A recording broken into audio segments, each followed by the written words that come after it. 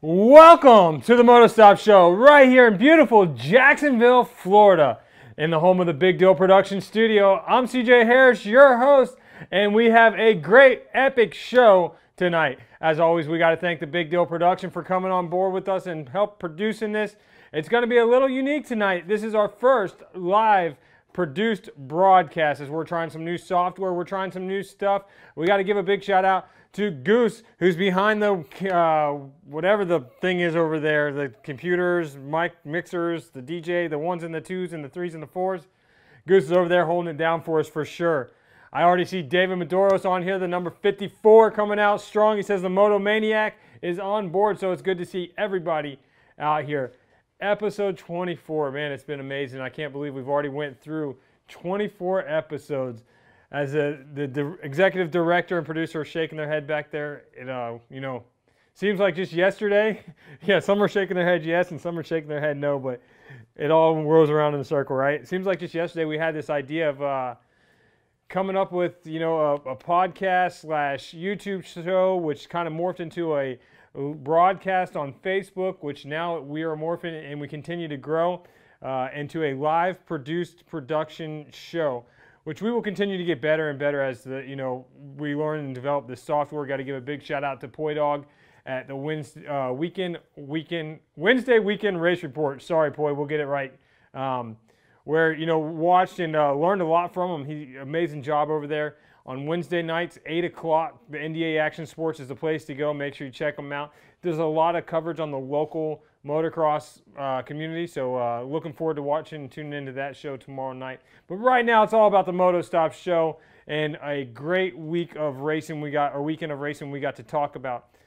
We got to kick things off, though, on a sad note. Obviously, you guys probably in the motocross, supercross, motorcycle community has heard Nicky Hayden passed away. Very unfortunate. I kind of distanced myself from the sport bike, superbike, MotoGP world a few years ago, just because I, so developed and devoted to the motocross community and the supercross community. But Nicky, all the way back to back in the day, was one of my favorite riders. I remember him coming on as a rookie. And if you guys follow me on our social media, whether it's the Motostop Show page, my Instagram, it doesn't matter. I posted up a video or a picture that I drew a few years ago, and just of his bike and stuff, and it's kind of really hit home because in our world, we train a lot. The motocross, supercross community, we train a tremendous amount, and a lot of that's on road bikes, and it's very unfortunate how Nicky died. I mean, the guy spends his entire life, or majority of his life, running speeds of Mach 1,000, over 200 miles an hour pretty much majority of his life, and he's out there on a road bike maybe going 25 miles an hour, and because of the lack of common sense and the looking out of other people, the drivers out there on the road, is really the reason he's dead. So we see all you guys jumping on here. Now, it is going to be a little delayed with this new software and stuff, so I see your comments. Frankie, what's going on, buddy? I seen Moto XFX in the house. We'll get it right, Dean. But a couple things that I wanted to share about, about Nicky Hayden. Hayden was born in Owensboro, Kentucky. He started road racing with the CMRA, and a really cool thing that most people don't know, or if you followed his career, then you do know.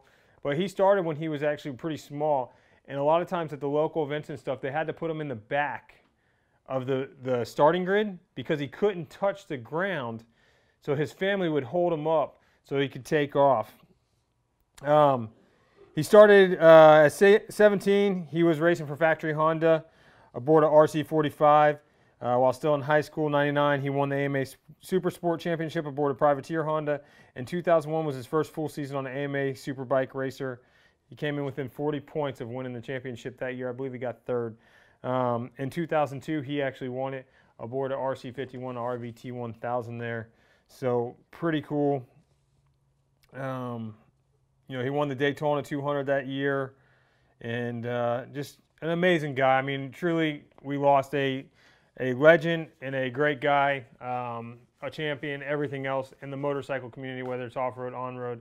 Hate losing anybody, so it's truly a tragedy, but best wishes go out to his whole family and everybody, you know, that supported him. Tom Gardner, we see you on there, buddy. Tell Ryan we said hello.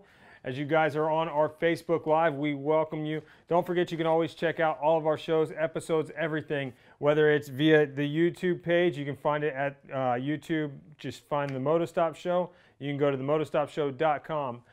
Available in podcast at iTunes, TuneIn, Stitcher Radio.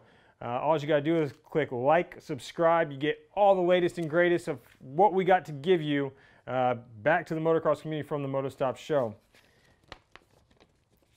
Tom Gardner, CJ the DJ, the best in the business. I appreciate that, Mr. Gardner. All right, so, you know, on the light side of things, we kind of lost another legend in the sport, but, you know, unfortunately, he didn't pass away, just retired, and we're talking about the past champion, Ryan Dungey. You know, the number 5 aboard the Red Bull KTM mounted bike. Dungey retired after his Supercross championship, going out on top, which I'm kind of okay. He's put in his time, he's put in his effort, he's put in everything, and now it's time for him to settle down and enjoy his, you know, his little nest egg that he's built. So a couple things that I do want to do a full-blown, there's so much information about Ryan Dungey. It's in the works. Hunter Hawkins, another guy that rides a KTM, so perfect time to say what's up to the Hawk out there, a.k.a.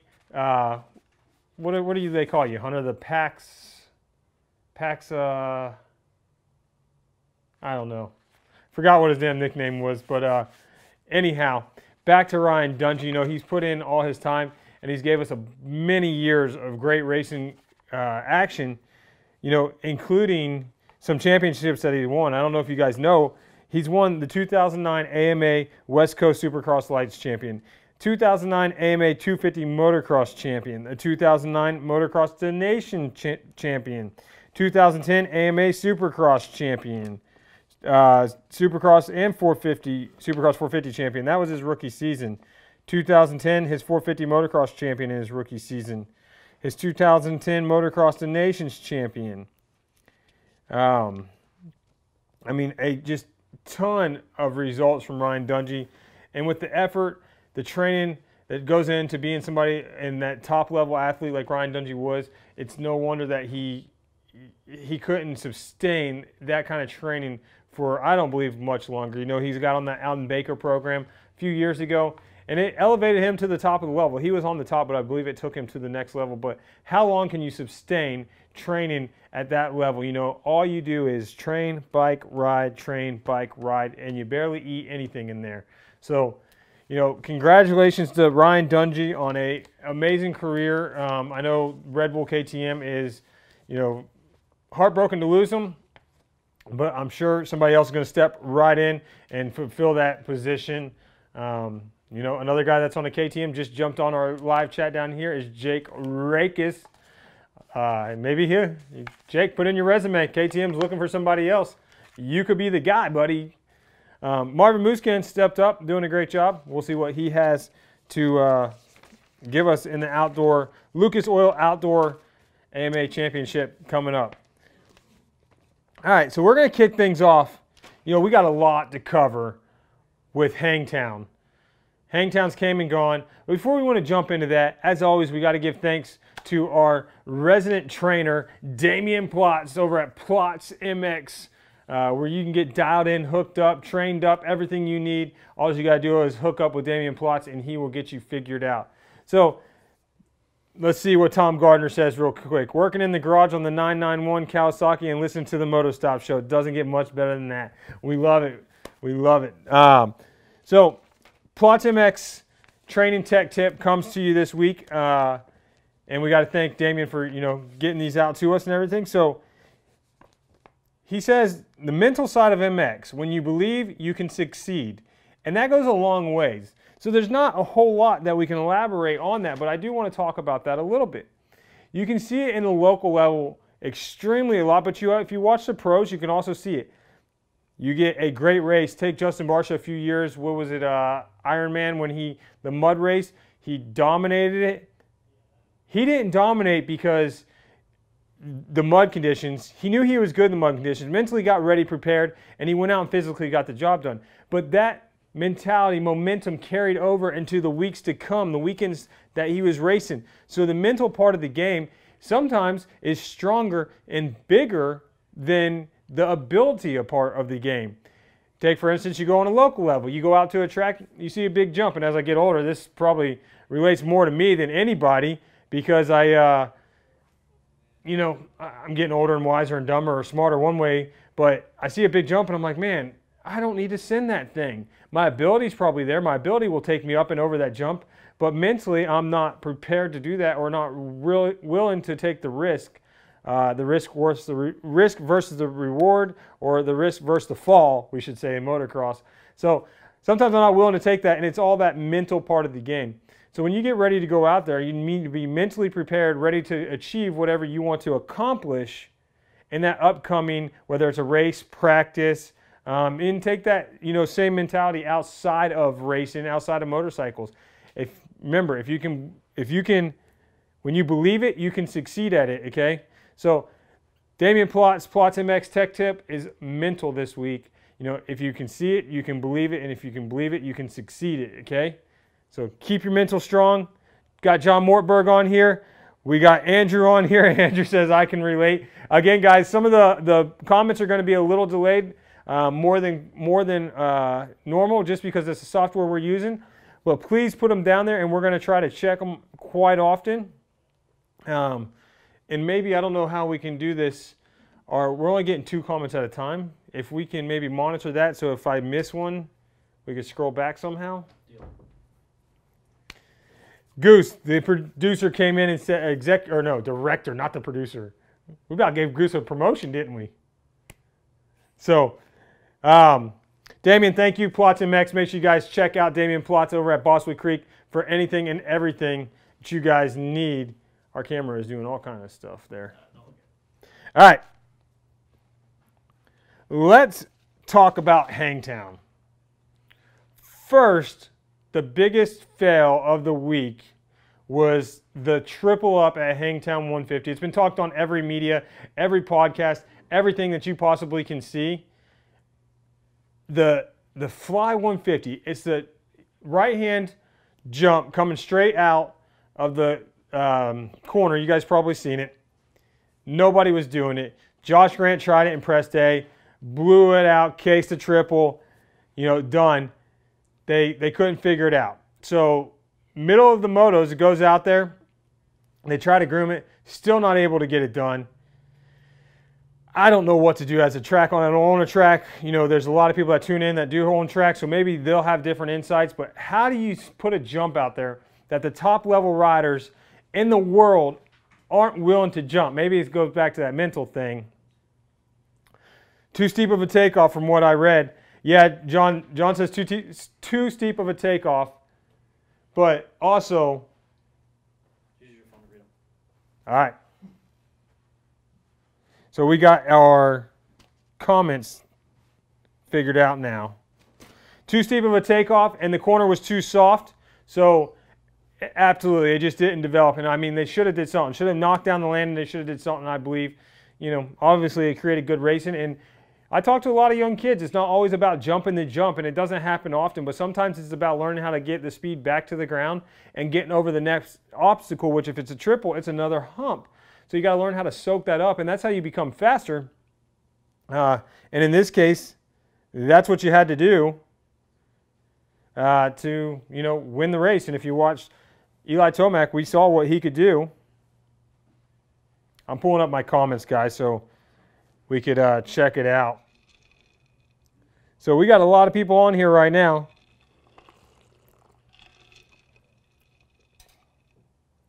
All right. If you guys got something we want to talk about, make sure you put it down there in the comments and we'll get to it for sure. Let's see. What else are we going to talk about? We got the Fly 150. What did you guys think of the track? You like it? Dislike it? For me personally, I really truly enjoyed it. I like when they throw in different obstacles. And Hangtown has what they started, I think 3 or 4 years ago. I should have did my research on that, but I'm going to say it's probably 4 years ago now. The half pipe. You know, it doesn't always work. And if you didn't get to watch the race, it's literally a half pipe. You're going to come in on the left-hand side of it. You drop in, and you kind of use the berm of the back of the half pipe. You come back down, and you're going to take another left-hand corner and jump out of it. And I'll tell you what, man, when Alex Martin was coming up in that 250 class, it was a pleasure to get to watch him go in and out of that thing. You know, most of the time they're coming up and they're trying to like soak up that coming out of the half pipe. Dude, A-Mart was just coming out, and he carried so much speed when he was trying to track down Osborne. He was sending it and just launching out of it. It looked pretty cool. John, unfortunately, I haven't watched it. I just read about it. Well, stay tuned, John, because you're going to need to know everything you need to know right here. Quentin Bigelow, most GPs have mega jumps. Not everyone jumps. Maybe the top 5 or 6 guys. I would agree 100%. Quentin. And Quentin, thanks for jumping on here. Good friend out there. A lot of local races we see him. Comments are coming in. All right, so break down the 250 class with you guys. First off, Adam Cincerella in the first moto. What an amazing job. Comes out, gets the whole shot, looked really strong. And, you know, he stayed, I want to say he led for like 3 or 4 laps. And then Zach Osborne finally came around and got him. Zach Osborne was on a complete different level in this race, these 250s. John, we're going to get to the 450s in just a second and talk exactly what he said. How about the JA21 eye injury? Pretty crazy. It is. We're going to break that down for you guys as well. So Adam Cincerella, moto number 1, went out, put in a great solid result, and came, I believe he got second in that first moto. Yeah, so he went 2.8 on the day for a 5th overall. Very hot, very tough, very rutted track. It was almost one of those tracks where you had to kind of pull back to give more later in the day. And the riders like Adam Cincerella, who put it all out there in the first moto, I think that's really what drained him for the second moto. He just didn't have enough gas reserve in the tank. But what about Austin Forkner? That kid had a phenomenal ride. So in the first moto, he had a crash, I think. I believe he had a crash and came back to 11th place. And then in the second moto, I think he had bike issues, pulled into the pits, got it unplugged, and then came back to a second place finish. But not just any second place finish. He had pressure, if you guys remember, from Jeremy Martin, who also had bike problems in the first moto. His Geico Honda just shut off. I haven't heard the official results of what it was. Yeah, Paul Fleming says right there he had a mechanical electrical problem. And CJ Rosa throwing out shots down there. He had a KX problem. Yeah, but I don't know if you've seen, he had enough power under that KX, CJ, to pull in the pits and come back and still kick everybody's ass. So it was on like Donkey Kong when that kid came out of that gate, that's for sure. And Paul did, I wasn't going to touch base on it, Paul, but since you brought it up, I will. Paul says apparently he cut the track to get up to the pits. He did. He cut over, I believe, 40-something seconds off the track, maybe even more. But I guess if nobody protested him, it's no big deal. He pulled into the mechanics area. They unplugged the ECU. They plugged it back in. He was good to go, got back out there. But the best part about Forkner was the charge when Jeremy Martin put on him. You know, he didn't buckle under pressure. He rose to the occasion as I guess he's not really a rookie. You know, last year was his rookie season, but still somebody that doesn't have that much experience in the outdoor racing in the pro class. I mean, I was highly and thoroughly impressed with Austin Forkner there. CJ Rosa says, you see the rookie KTM rider with the hole shot? The rookie KTM rider with the hole shot. All right, now you're testing me. Who was the rookie KTM rider? Paul, help me out. Who was the rookie KTM rider with the hole shot? Oh, Cantrell. Yeah, absolutely. Man, mind blank right there. Seemed like I was doing that all day Sunday too, just calling the race at a PAX track. I literally be talking and like just forgot everything I was going to say, so I had to stop and be like, yeah, who is that? But yeah, Cantrell. Sean Cantrell with a great ride. Welcome everybody to the live feed. If you guys are just jumping on, we are on Facebook Live, the Motostop Show. Obviously, you know that. But what you don't know is the comments are going to be a little delayed tonight. We are doing a live produced show. We're trying to get more like the NDA Action Sports, the Wednesday weekend race report. That's a tongue twister. Paul Fleming, I forgot to give him a shout out. He is over on there with Poi Dog, and they do a great job. So, yeah, we liked what we saw over there, and we're trying to learn how to develop and become more like that, and we could produce the show as we go. So, J-Mart bike problems with the Geico Honda. We just talked about that. Did you guys see Dylan Ferrandis' big crash? Oh, my God. I thought it was going to be a lot worse, but I guess he's okay. Coming over there, swapped out, just slammed himself into the ground.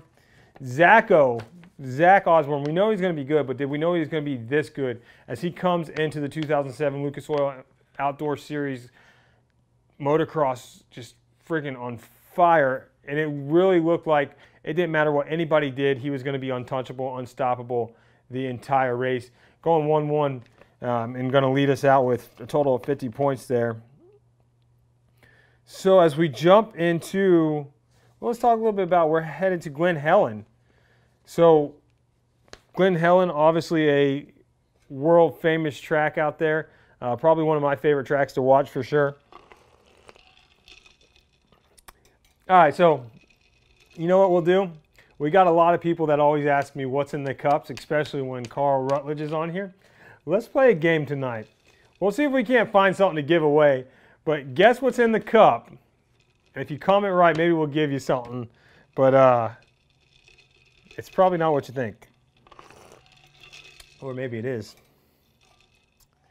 But anyhow, all right, so as we head over to Glen Helen, couple things. 250 last year. Alex Martin went 2-2 on the day for an overall. Jeremy Martin went 4-1. So we know both of the Martin boys are going to be pretty good at Glen Helen.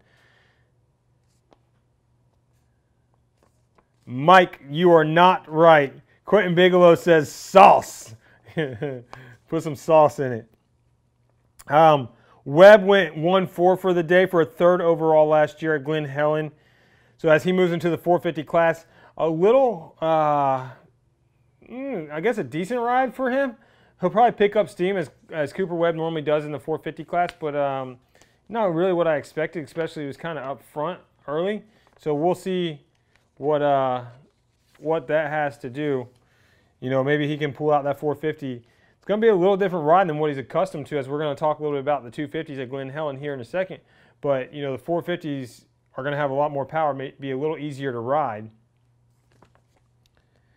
Fortner went 3-5 last year with a crash. Mitch wins. Mitch wins. He said J3. So if you guys didn't see the comment, Mitchell Rakes said J3's in my cup. And we were just talking about that earlier tonight. You guys don't know, but Brian has a very severe cold and we think sinus infection. So I said, you know, if you put J3 or if you drink J3, it might fix it. I mean, it fixes everything else. And then Mitch Rakes comes on and says J3. Epic. And no, nobody's got it right yet. It's not Pepsi. It's not iced tea. It's not Mountain Dew. Just for you guys don't know, I don't drink any sodas, but so that may eliminate some stuff. So Fortner going 3-5, and he had a crash last year at Glen Helen. So we know he's got that bike figured out, dialed in there, and obviously he's going to be really good with what we've seen Moto number 2 at Hangtown. So I look for him to be out front. Alex Martin, obviously we've seen the pressure that he can put on at Hangtown. He looks like he's ready. And Jeremy Martin, you know, he came back after that bike problem. So going into Hangtown in the 250, or excuse me, into Glen Helen in the 250 class, I guess I would say my predictions would have to be, I'd probably go with Alex Martin, Austin Forkner, Jeremy Martin. top 3 right there, however you do it, top 3. But don't count on Aaron Plessinger. Aaron Plessinger is going to be right there in that 4th or 5th spot, and maybe even that 3rd spot. Maybe even push out Jeremy Martin there. A couple things you got to remember when we go to Glen Helen. They have some epic hills. And if you haven't seen a Glen Helen race or anything, I'll tell you what. Go watch Jesse. I think Jesse Nelson had a pretty cool video last year. His GoPro video, pretty sick, on YouTube.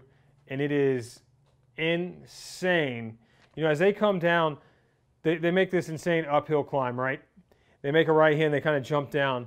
They're on the gas for a quarter of this downhill before they completely let off the gas. And when I say quarter, I'm not talking about a 30-foot hill. This thing is far. So they're on the gas for probably 2 seconds, and then they coast for 15, which normally never happens in a motocross. You're either on the gas or on the brakes, you know. So when they come down, that hill is so steep, literally, okay, they're coming down, you know, I don't even know what kind of angle it is, but it's pretty insane. Now, in saying that, with the hills on the 250, it's going to be a huge separator from the privateer class to the factory guys, because the factory guys obviously have a little more power in their bikes and whatnot, you know, better machines. But even with that being said, the 250s are going to be robbed of power on these hills. It's going to take everything they got to get up and over them, and sometimes not even able to jump some of the big jumps out there. So it's going to be really smooth. You're going to have to carry your throttle or carry your speed around, stay on the gas. You're going to have to work some outside lines. As the hill we were just talking about is going to be a split lane at the bottom. And the inside line, I mean, if you try to take it, you're probably going to lose 2 or 3 spots guaranteed. You're going to have to carry your momentum. And it's not that it's because it's, you know, slower, that it's half the track. I mean, it is because it's slower. The space is about, you know, half the distance. Going outside is the way long way. But you're able to carry that momentum up into that climb. And it's literally a hill climb at Glen Helen. Brian, you may know what's in it, but employees are not allowed to guess. So you lose. All right, so split lane sections, you know, at Glen Helen, they normally do split lane sections, and it's one of the few racetracks I think it actually really works. A lot of passing spots, really cool stuff. So, remember last year we were leaving Glen Helen, and Alex Martin was our points leader. So, you know, if we go into there again and A-Mart wins, it wouldn't shock me that he could leave Glen Helen as the points leader again. Yeah, pretty much all I got on that. What did you guys think? Hills are so steep, TV does no justice. Quentin, you just said it 100% correct. I mean, literally, if you watch it just on the TV, you don't know what it is. I'd recommend going and find some GoPro footage on somebody's helmet on YouTube and watching it. It is insane to see how steep these hills are. I mean, truly, you just can't understand exactly how steep they are until you physically go there, or you get a reference point from a GoPro video. What did you guys think of Hangtown's track, and what do you guys think of Glen Helen? Paul, I know you got some comments if you're on there. I'd love to see them. Brian Douglas says, I actually watched the race and was blown away by the final race. Get the 450s already. Get to the 450s already. Quentin Bigelow says, walk up it. Isn't going to happen. Well, probably for 2 reasons. One, because I'm not putting that much effort into walking. Come on, look at me. I'm way out of shape right now. And 2, yeah, it's that steep. You're not going to walk up it. If you ever, you know, something else, I said go find a YouTube video of somebody riding. Find a YouTube video of somebody crashing on it is even better. Fall down, and they're literally on the side of the jump like this, trying to get up, and normally they have to go back down. Paul Fleming says, I wonder if Jody's going to build a 400-foot uphill quad. Could. Mark Miller, the entire state of Florida doesn't have a hill that compares. That is correct, Mark. James Dale just jumped on. I love all the comments and everything coming. Guys, don't forget to make sure you like, subscribe, check out our YouTube page. Make sure you share it so we can continue to grow as you guys continue to grow with us. So, Brian in there wants us to talk about the 450s. It's not like anything really happened in the 450 class, Brian. I don't really know what you're excited about. Let me get my 450. I mean, we all know that a Kawasaki won. Is that a shocker? Shocker that the Kawasaki won? No, because they're the damn best. That's why. Hey, don't believe me? Just ask Quentin. You don't believe him? Just ask Paul. And Tyler Payne used to ride a Kawasaki. I think he's on a KTM now, so we can't talk to Tyler anymore. But Tyler Payne does say Hangtown was no joke. Ruts were gnarly. Tomac is going to sweep it. I believe so. There's talks of Tomac going 24-0. Now, obviously, that is a huge task to handle. But do you think Tomac has it in him? I mean, obviously, he has the heart, the determination. Tyler Payne says still ride a Cowie. All right, Tyler, we're still friends then. 24-0 is so hard for multiple reasons. One, just for instance, bike problems. We've seen Austin Faulkner obviously had ECU problem. I'm not really sure what the issue was. It was very weird how they just unplugged it, plugged it back in, and it was good to go. The only thing I could think is maybe that the bike didn't map itself correctly when they started it. It had some kind of little glitch in there. But Geico Honda, we've seen Yamahas have problems. If a Kawasaki has no power, has a 260-foot... Hold on, let me read that. Quentin. If a Kawasaki has no power, has a 260-pound fat boy pulls him in a hole shot. I can vouch for that. And the thing rips with them. So, Goose says his bike was a Kawasaki. Threw me for a loop over there, Goose, again. What are your thoughts on Josh Grant, 33, Glen Helen, come up? Thunder Valley, 2 tracks he does good at. Well, Paul, I'm glad you asked, because if you look on my notes, I actually did some work, and I put Josh Grant because I wanted to talk about him. Obviously, we've seen what he did at Hangtown, which was unbelievable. I wasn't expecting Josh Grant to come out and go 3-3 on the day for a 3rd overall. I don't think anybody out there was expecting Josh Grant to come out on the Monster Energy Kawasaki and go 3-3 on the day.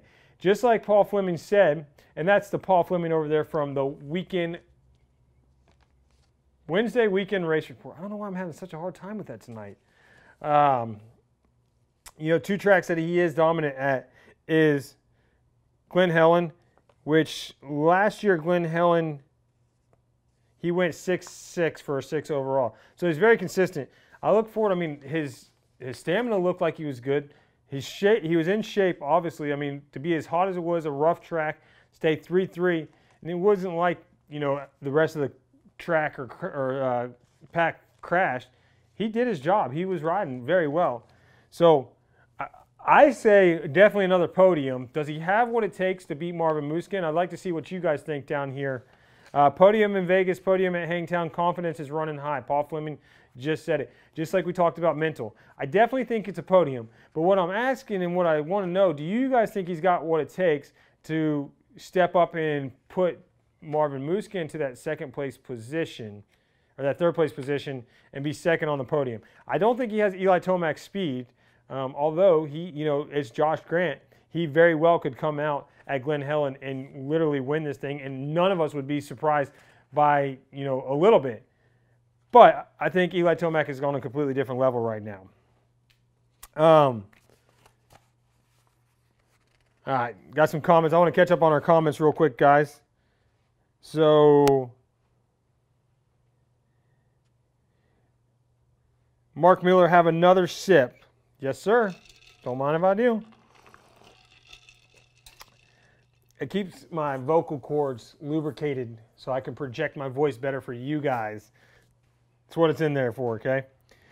Dean MC says, Brop, Moto XFX in the house. We appreciate you following, Dean. Good to see you out at the track this weekend. Tyler Payne says, dude, I'm pumped for Josh Grant 33. I was pulling for him. That 2nd moto, Glen Helen, is his track. He won MXGP last year, right? Yes, he did. Now, in fairness, though, not a lot of people showed up. So, I mean, he did win. I guess you got to be there, to beat him. But Marvin's fast. I don't know if Grant can hang. Coming from John Mortberg. Kurt Go just got on. That would be Robbie, who had a phenomenal weekend. We're going to talk a little bit about local racing at the end of the show, but that's Robbie Go's dad, who had a phenomenal weekend out of Pax Track, got himself some wins. Quentin Bigelow, he has hot flashes, always has. Grant is doing well, finally healthy. He is, and most, if you guys know, he went out and he didn't race outdoors last year. Monster Energy Kawasaki said, we want you to get your heels fixed. Was it outdoors? Yeah, outdoors. So he went and got both ankles and his feet fixed. He's been having problems for a few years with that. And he actually contributes all the success that he's had with Vegas and Hangtown to his ankles. He said, I can train now. I can, there's no pain down there. It's good to go. So let's see. I mean, maybe Josh Grant has turned the page. Maybe it's the Josh Grant that we've all expected and always wanted to see. Paul Fleming said, not to be a hater, and I hope I'm wrong, but I think Josh Grant, 33, could throw down Moto 1, but it might be done in Moto 2. I think he'll be consistent rather than explosive. Well, I agree, but I was going back to Moto 2. I mean, he didn't fade that hard in Moto 2, which was really hot. I mean, obviously it's going to be hot again in Glen Helen, but I think we may be in for a show. I hope we see the Josh Grant 33 show. Hopefully he gives us a better podium interview than he did at Vegas. That was so weird and awkward. If you guys didn't see it, go back and look at it. He was like, I think trying to be cool, but he's like, coming at you and stuff. It was a little strange. All right, so Moto 1, Justin Barcia gets together with Wilson. They go down the first corner crash. Both of them had great rides, came back, and where did Barcia go in Moto number 1? I think back to 11th maybe? Let's see. Yeah, Justin Barcia got 11th, went 11.5 for a 10th overall. And John said, how did Baggett do? Blake Baggett went 6.8 for a 7th overall on the day, John. Paul Fleming says, I think Marvin Mooskin is a little better fitness-wise than Josh Grant 33, but Marvin Mooskin isn't on ET3 level. Well, obviously he's better fitness, but we got to go back to that Kawasaki thing. I mean, Marvin Mooskin ain't on a Kawasaki, so he's already at a disadvantage right there when he shows up to the races. I'm just telling you guys right now. Wilson did really good. Yeah, absolutely. Wilson did. They were dead last. That's what I was getting at, Quentin. Dead last, him and Justin Barcia, who, actually rode pretty well. Their rides kind of got shadowed. But Wilson went, what did I just tell you? 10.4 for 5th overall. I mean, a phenomenal ride by Dean. Brock Tickle, 7.7 for a 6th overall. Cole Seeley went 4.12 for a 9th overall. Bogle, 8.10 for 11th overall. And Weston Pike went, let's get it out here, 12.1 for a 12th overall. What about Christian Craig, who went 9.14 for a 13th overall?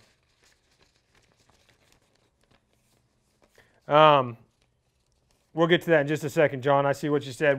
John Moorberg says, what hit Jason Anderson in the eye?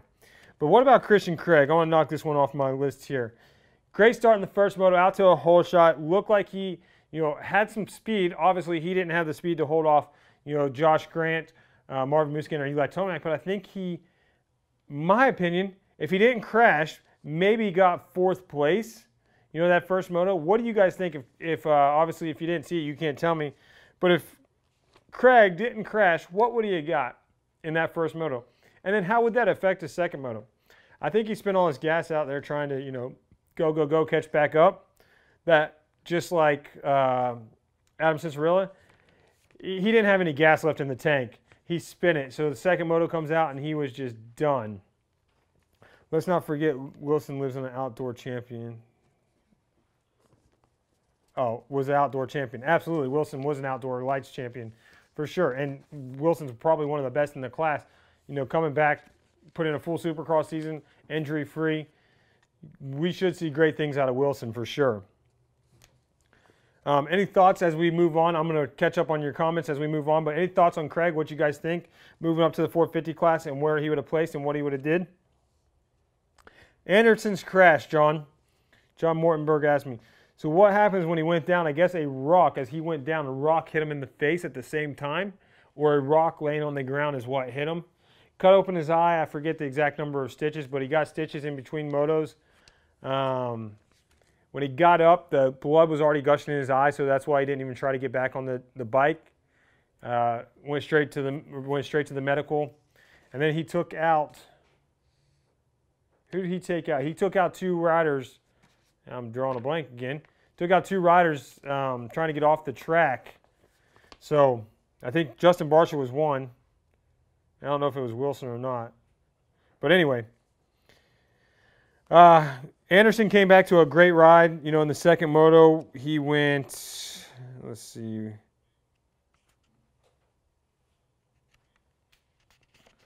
What did Anderson do?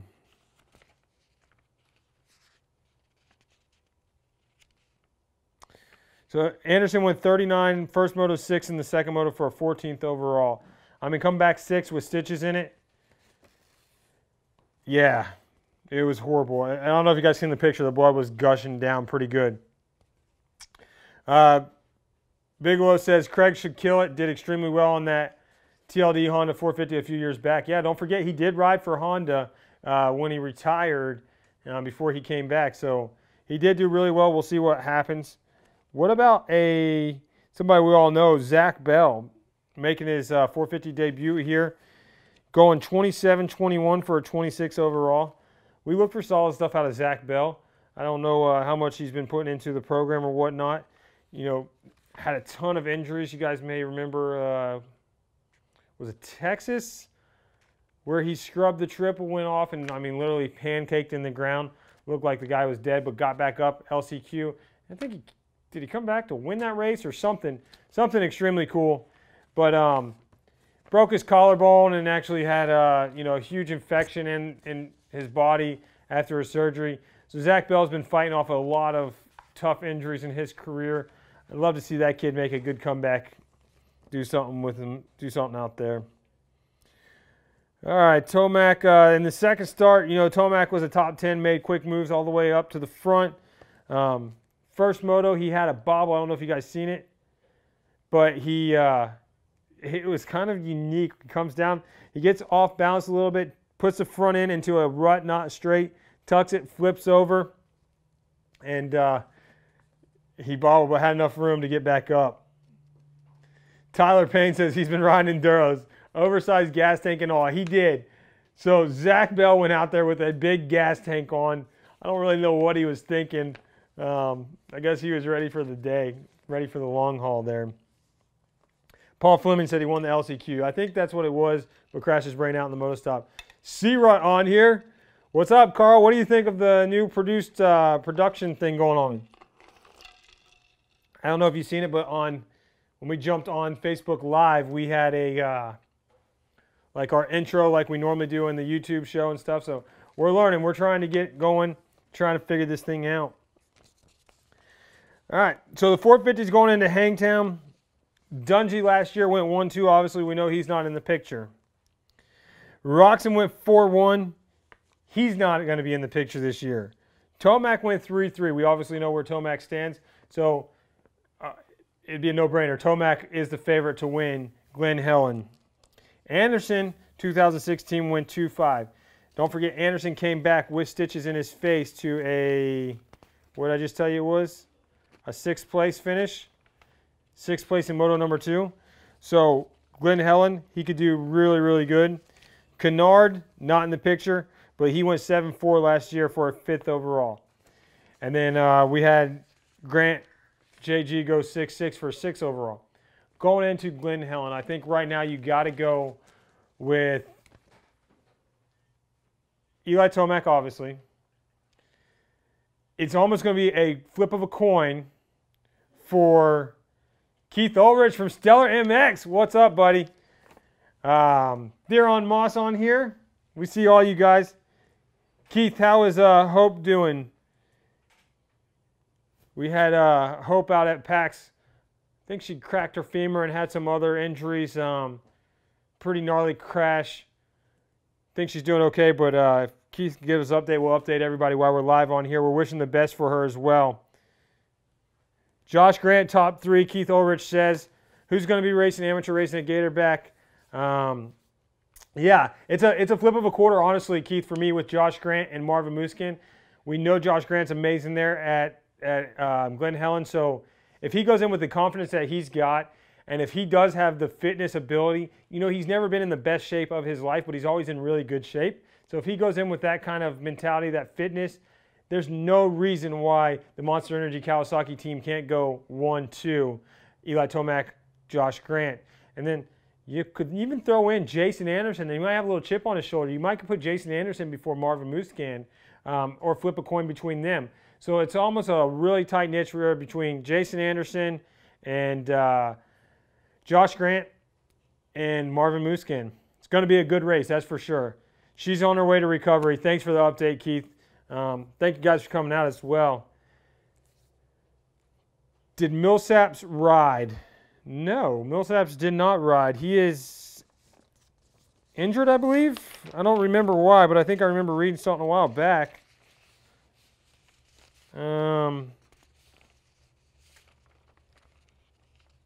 Yeah, he's injured for something. I forget what.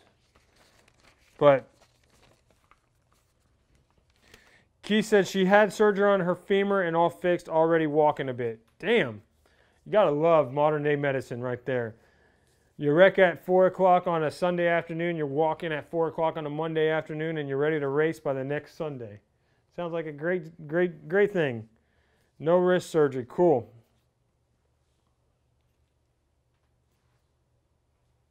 All right, so back to it. That's my top picks for the 450 class, Glen Helen. What do you guys think is going to happen? Let me know in the comments as I'll keep going. Maybe back late in the series. Bobby Bamman, CJ, big shout out to you, your boy Paul, for a great call Sunday at Tampa MX from Shy Bamman 87. Hey, we appreciate that, and we tried to give the love right back. We mentioned the Wednesday weekend race report all weekend long at PAX Track. So, oh, yeah, I got you, Paul. So Millsap's out with a wrist injury. Joe Willard says Tomac, Anderson, Muskin. That's his picks. So quick recap of what we had going down this week, and we're going to try to keep this to an hour-long show tonight. But PAX Track, it was round 4 of the Florida-Georgia Championship. Man, it was a great time. The whole facility, the whole crew out at PAX Track did a great job getting the track groomed up.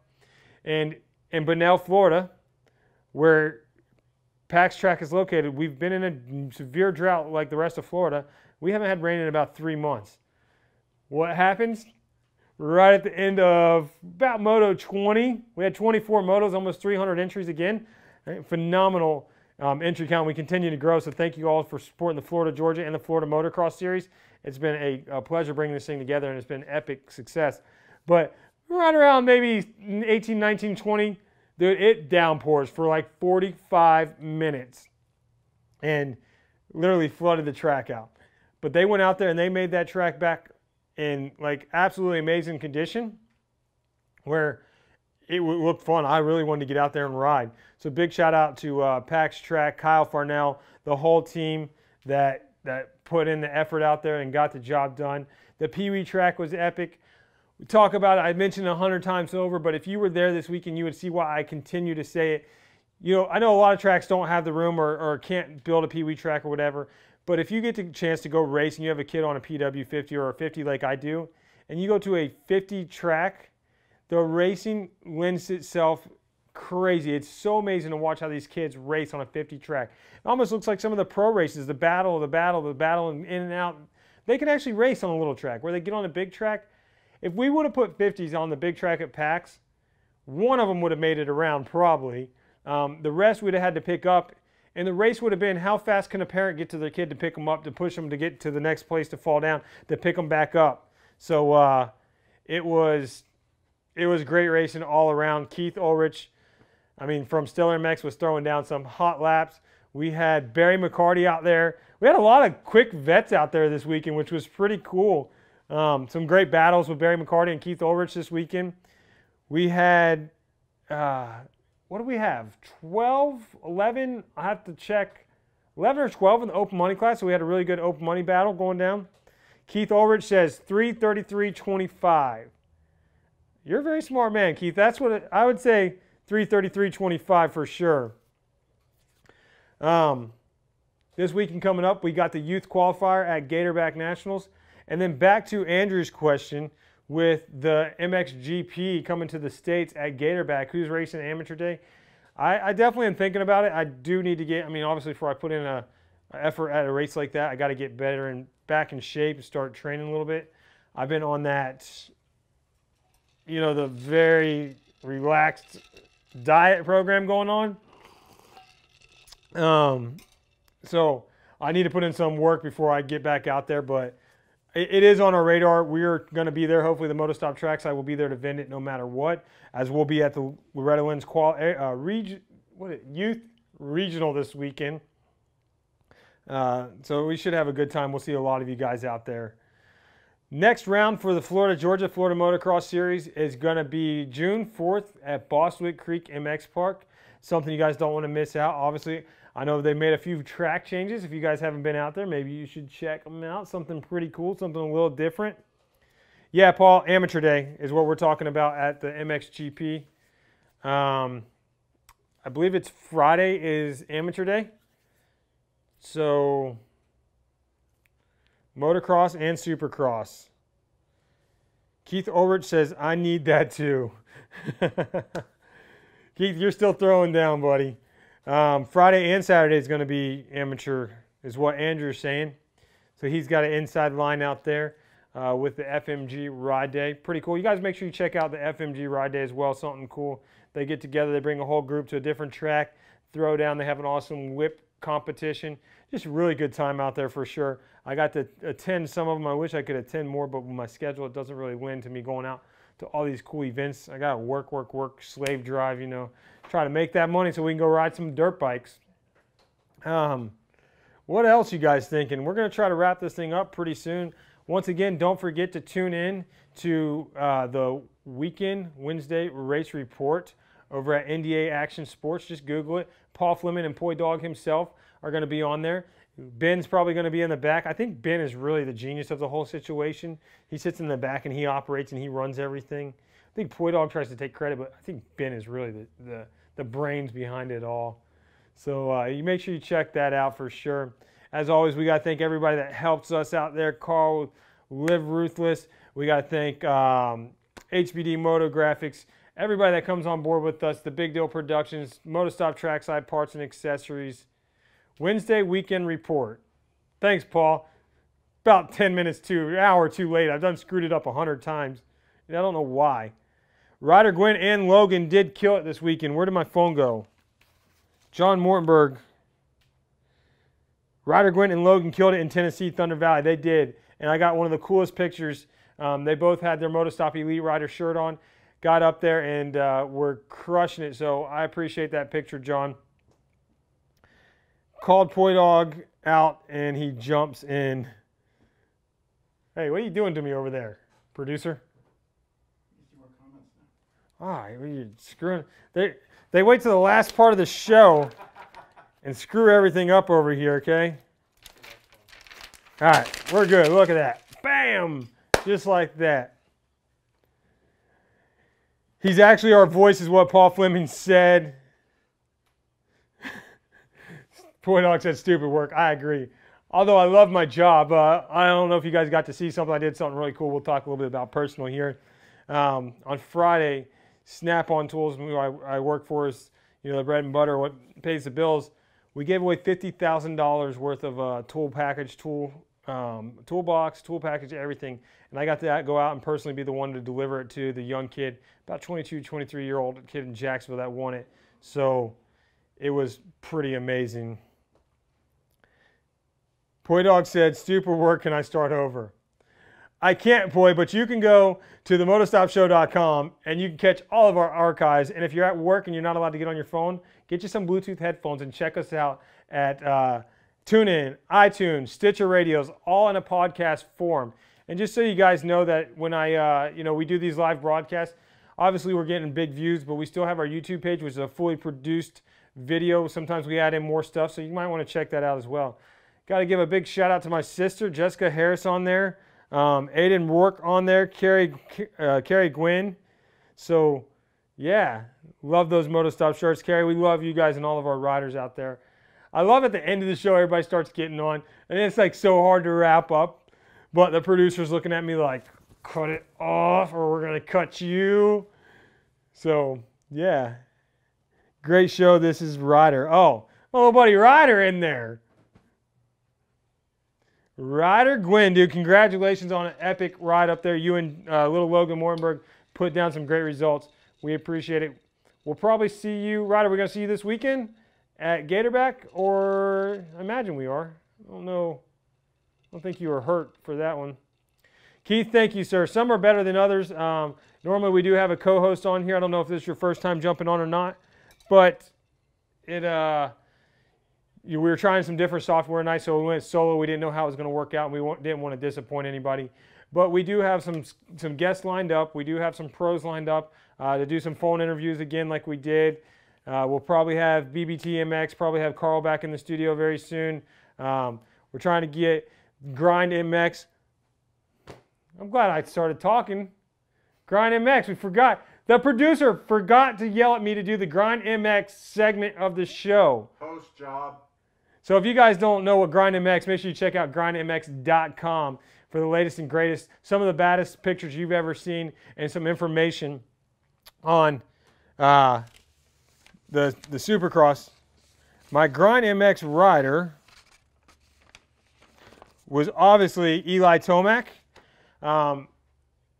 Just the way he rode throughout Hangtown, he didn't have to grind. He just had to do what Eli Tomac did, and he got himself a 1-1. So what I would like to see him do, normally we picked a rider that really had to grind and grit to get through the whole season. I'd like to see, or get through the race to win. I'd like to see Eli Tomac grind until the end of the season and become the champion. So he's our Grind MX rider of the week. Make sure you guys check out grindmx.com. Timothy, we appreciate that. We appreciate all you guys jumping on. Hope you guys enjoy it. It's something fun we like to do for you. Obviously, I like to talk about motocross, supercross, anything related to do with dirt bike. Bruce Krameyer, I seen your post with the Nikki Hayden shout out. If you guys tuned in a little later, make sure you check out the Motostop. We did talk about Nikki Hayden when we first started, as well as Ryan Dungey's retirement. So look forward to a lot of great stuff coming out of the Motostop show, the Big Deal Production House. As always, make sure you follow everything they do. Big Deal Production. They have in the life of a production life. You can like it, click it, subscribe. A lot of cool videos. They do make a lot of videos of young kids out there. If you want to just check out some cool stuff, subscribe to our YouTube page. Make sure you click the like button, share. Tell us what you think. If you don't like it, we're okay with that. We'll get better. Let us know. We can only get better if you tell us, right? We appreciate everybody out there. My name is CJ Harris. I'm the host that tries to bring you the most excitement in the motocross community. It's been fun. It's been real. Peace out.